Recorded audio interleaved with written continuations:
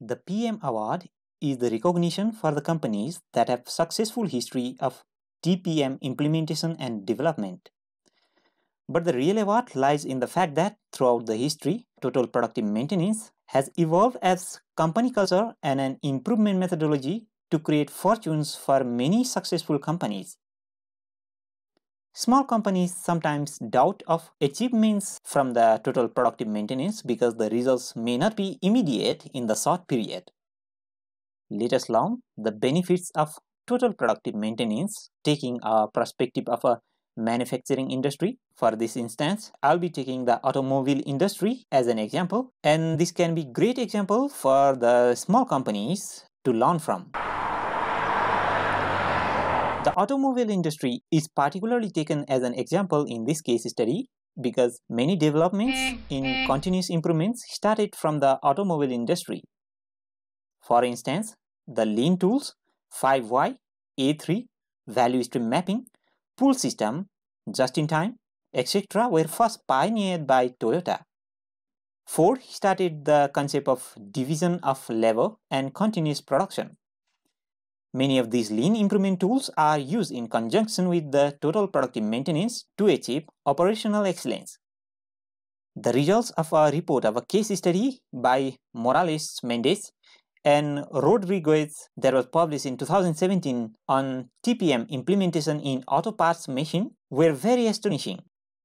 According to the report, the implementation of total productive maintenance decreased the repair time by 30.2%. Similarly, overall equipment effectiveness was improved by 18.75%, including the equipment availability by 8.9%, efficiency by 8.9%, and overall quality by 4.2%. Now, overall equipment effectiveness is the ratio of the actual output of the equipment divided by the maximum output of the equipment under the best performance condition. Overall equipment effectiveness is equal to the multiplication of the three main bases for the main 6 big losses. Back to the report again. The report also showed that the average time between the failures was improved by 108%. That means there were longer gaps for the failures to occur. Similarly, a study was done by Ratneshwar Singh et al. Regarding the implementation of total productive maintenance in a machine shop. With the study, it was obvious that overall equipment effectiveness was increased from 63% to 79%. The advantages of the total productive maintenance are the stories how total productive maintenance was successfully used by the industrial or manufacturing sector. Particularly in this example, the automobile manufacturing sector is explained in this lecture. We see here the 8 pillars of TPM. These words were taken from 5 Japanese words: Sari, Seton, Saiso, Shiketsu, and Shitsuke. 5S organizes the species, so work can be performed efficiently, effectively, and safely. This system focuses on putting everything where it belongs and keeping the workplace clean, which makes it easier for people to do their jobs without wasting time or risking injury. With the use of 5S in automobile industry, the following results were quite obvious: organized workplace, leveled stores, improved visual communication, increase in the storage areas, fewer mistakes, and cleaner workplace. Similarly, the first pillar of the total productive maintenance is the autonomous maintenance. Autonomous maintenance means placing responsibility for routine maintenance such as cleaning, lubricating, inspection, etc. in the hands of operator. It is focused on the generation of uninterrupted and defect-free operation. With the use of autonomous maintenance, the automobile industry could have various benefits. The first benefit being, they could develop standardized procedures such as standard operating procedures and checklists. Similarly, the emergent issues were identified before they imposed problems or became failures. The sense of ownership of the machines and the knowledge of machines to the operators was increased. Similarly, the second pillar of the total productive maintenance is the planned maintenance. Planned or preventive maintenance refers to scheduling the maintenance task based on the predicted or measured failure rates.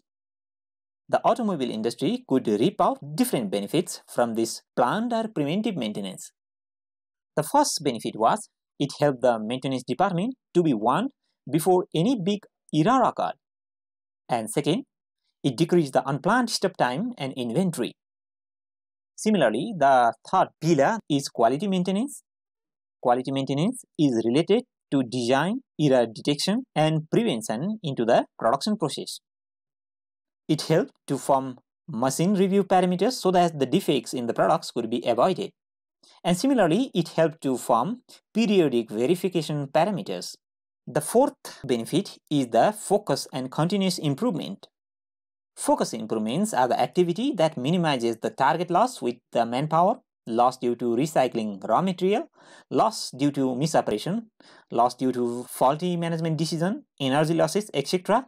And these improvement activities are focused on a particular point in order to improve that sector, and we should also have a notion of continuous improvement. Kaizen is a Japanese term which means to change and put back together in a better way. In English definitions, it means continuous improvement. The sole motto of Kaizen is making a small and continuous improvement with employee empowerment. Similarly, another preventive improvement method that can also be used as a continuous improvement method by the automobile industry was Pokoyoki, which means mistake proofing. Mistake proofing is used so that any chances of future error are either detected or prevented. Continuous improvement methodology with Kaizen and Pokoyoki help to prevent the oil leakages in the machine.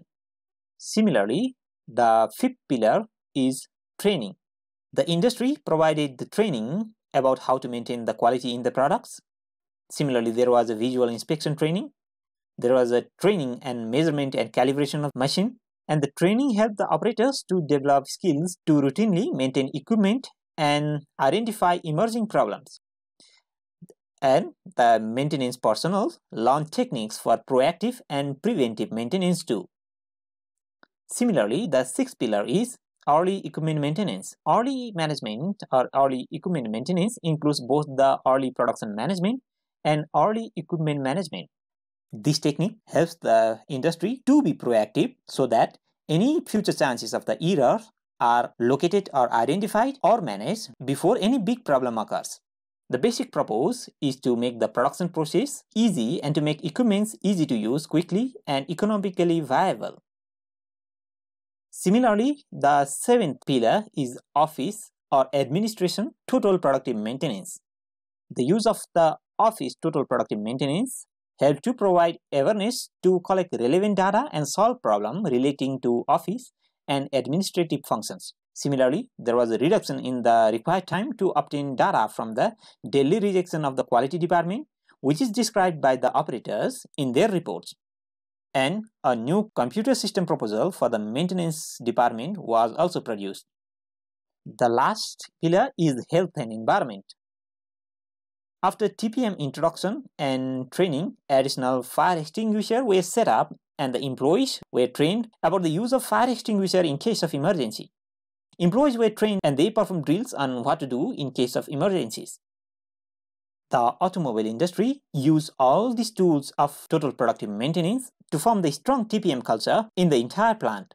TPM or total productive maintenance is a holistic approach and involves all the members of the industry or the organization.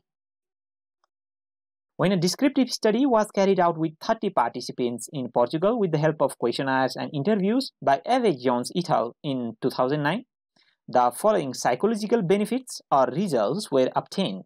First of all, the relationships and the interactions between the staff were healthy and improved. The sense of belongingness in the organization and a family-like feeling increased. And the interest and positive attitude towards the regular works was also increased. These psychological benefits were not observed only in the manufacturing sector alone. These common benefits are observed in almost all manufacturing and service-based industry that uses the total productive maintenance. With all these studies, we can easily identify that TPM could be very beneficial to learn and implement in the organization. We learned through this case study that total productive maintenance helps to build a strong and improved psychological belongingness to the organization. Similarly, there is increase in the revenue of the company when the company culture and the systems are strong. Similarly, it increases the knowledge about the machine or equipment or the company process or system among the staff. There is a culture of mutual cooperation and working together as a team. And these all benefits help the company to move towards attaining the particular goal or total productive maintenance and management goal.